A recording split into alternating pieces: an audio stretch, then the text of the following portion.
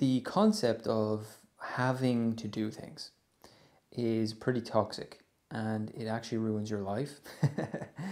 So pretty important then that we would talk about, well, why is it important? Why is it so destructive? Why is it something that we need to remove from our vocabulary or our way of thinking about things? Well, first of all, the concept of have to is the underlying cause of procrastination. It's this feeling of being forced to do things, like there is no choice. And when you remove choice from the situation, really now you have a kind of a slave-master dynamic. You're a slave to the things in your life that you believe you have to do. So when the penny finally drops on this and you realize, actually, there's nothing that I have to do, it's actually not true, you experience emotional freedom. And the thing is, this is one of the problems with have to. It is not true. It doesn't hold up to any inquiry. It doesn't hold up to scrutiny at all. When you start to think about it and deeply question the things that you believe you have to do, you realize, no, there's always a choice involved.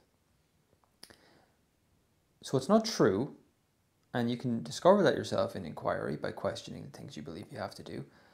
It's not true, but the thing about it is it destroys your self-esteem.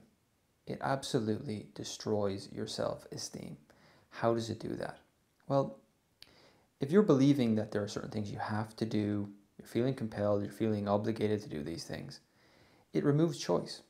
And by removing choice, it takes away any credit that you give yourself for making healthy choices, positive choices, good choices for yourself, making right choices.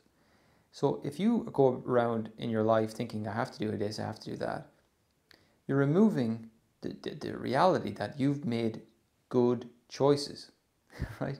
To do anything requires a choice to do it.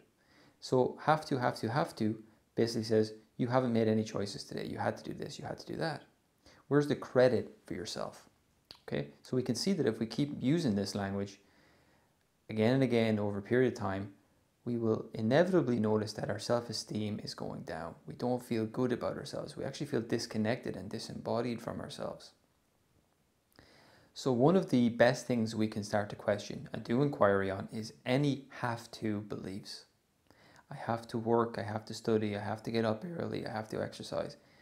That is really one of the things in which we can sit with and start to question and have that as like a daily practice if it's something that's prominent in your psychology.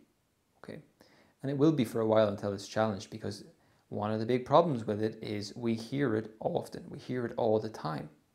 It's just things we say so casually now. You'll hear it from teachers, you'll hear it from parents, you'll hear it from your siblings, your partner. You'll say it to yourself all the time, right? And the more you repeat this story, this narrative of have to, it gets reinforced, and eventually we start to really believing it to the point where we never even question it anymore. But emotional freedom, which is what we're interested here, it's what I'm interested in, it's what I'm interested in showing people how to achieve, it's going to involve just questioning everything. And questioning the belief in have to is an essential part in that. So if you're wondering like what should I be working on right now? Well, one thing, if there's any of those have to concepts in your mind, in your psyche, that's a great place to begin, to start questioning that. Sit down, do some questions on it, challenge, is this true or not? There's loads of tools you can use for that. There's CBT, there's REBT, there's Byron Katie's process of inquiry. There's so many of them. There's philosophical inquiry you can do. But any of those will do, but as long as you start to question that belief. And watch what happens to your motivation when you do. I guarantee you your motivation will go up. The big fear is when we stop telling ourselves that we have to do things, well, we won't do them. But the absolute opposite is the case. As soon as you start to realize I'm free here and I'm going to get credit for all the positive choices I'm making, our motivation just goes way up and we start to engage way more, not way less with things. So give that a go. Put that into your daily practice for a period of time if it's something that's in your life. If you're living by have-tos all the time, start to do some work on that. And I promise you, you won't regret it. Thanks for watching, and I'll see you again soon.